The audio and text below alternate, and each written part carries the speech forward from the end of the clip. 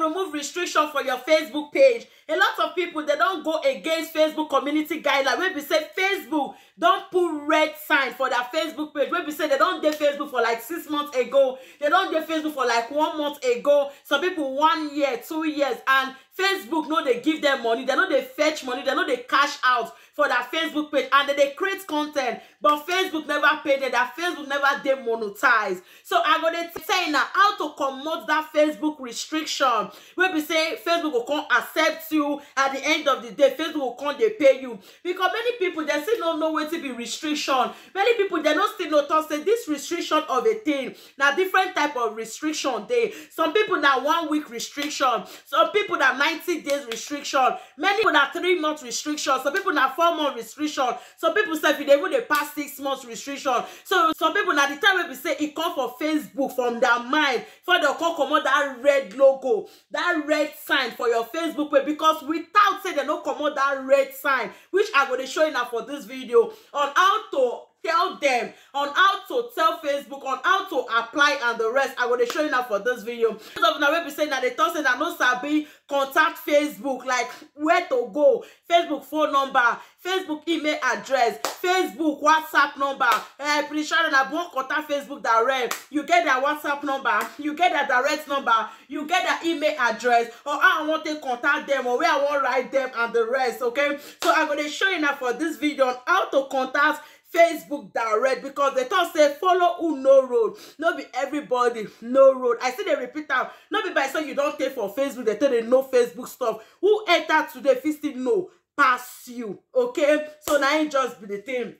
So for those of them they thought say, pretty sure that I get yellow symbol, pretty sure that I get red, pretty sure that I get green. I will see they explain to you now the difference, which a lot of people don't know. You get green symbol for your Facebook page, it's good, which is excellent. You don't get any violation. Your Facebook they okay. And if you check them direct, say your Facebook page they show green, you still need to check out for Google also. If Google see they show green, that means your page is perfectly okay. But if your page they show yellow, maybe you check out direct, your Facebook page they show yellow, you can still go check out for Google, you see they show yellow, that means you need to take careful. Maybe you they carry video when no be your own, video where get copyright, video where no today okay, where they go against the community guideline, so that they warn you for you to take careful. Okay, but if your page don't show red, bang bang bang, you need to like buckle up, you need to serious say it don't set, okay? But if your page they show red, I go tell you now how to do maybe say that red go come out. Like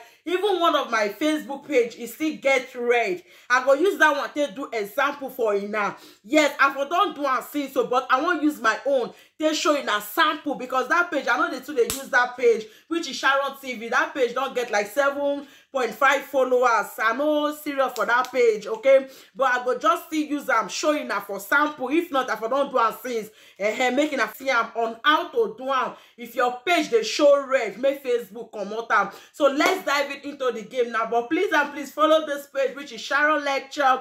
Now here we're going to talk about Facebook to like teach people, to lecture people and the rest. So this one are just for Facebook, to talk about Facebook, okay? So let's dive into the game.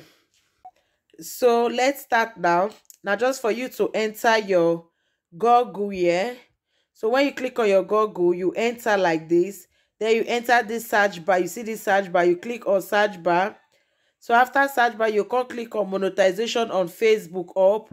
So when you click on them, it will come show something like this. Then you can enter how to check your monetization eligibility. You click them like this. So the next thing now you can click, it will come show like this. Show you the same. So the next thing now you can press this so the next thing now just for you to press this Meta Business Suite like this. You click on them like this. So after clicking on it, another page will come appear like this. So you have to wait. So now this page, now I say they give me restriction, which is Sharon TV. Now they give me restriction. So now just for you to click on this monetization, show you that see where my finger there, monetization. So I go click on them like this. So after clicking on monetization, and I go see I'm say the thing they show red. And I go just sign that's waiting the right restricted monetization Sharon TV. So waiting I come press now, I'll come press see details. I'll click on them like this. Okay, so after clicking on it like this, okay, it will come show everything go appear wetin dem take give me monetization history and the rest things. So I don click on am like this. Shey na see am so for star there e dey show red. Dem restrict me for star because the page dem bin don give the page star, so dem come restrict me for star. And other monetization tools may not have access to you may not have access to additional monetization tools based on they don restrict me. So if I wan write Facebook or I wan ask for review, na just for me to click on request another review. This place wey dey show blue so shey dey see am, so I go click on am like this. So if I don click on am like this, e go come show something like this. So after showing something like this, I go come click on the box. E get one small box wey dey for down there.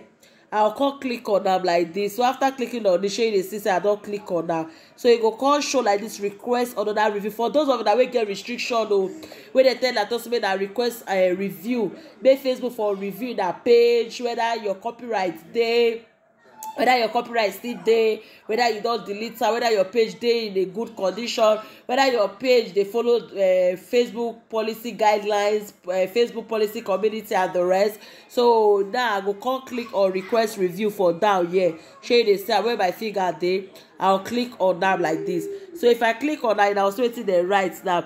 They talk say you will be notified by email when the review is complete. Review usually take 2 to 3 business days to complete, but some violation may require more time. Shey na here I say some violation dey take time, some even 90 days, some even dey pass, some 40 days, some 4 months, so some 5 months. So it depends on the some na 7 days violation, some na 2 weeks. So it depends on the violation.